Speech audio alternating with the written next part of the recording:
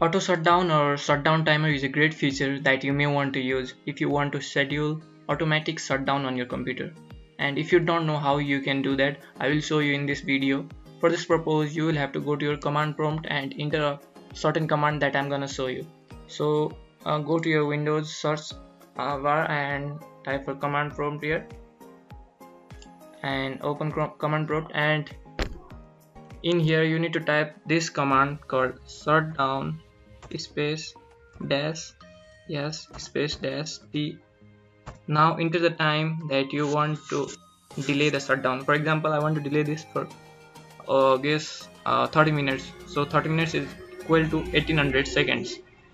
So now click on enter and you can see here Windows will shut down in 30 minutes. And by the way, if you want to cancel this shutdown, you will have to enter the another command over here, that is shutdown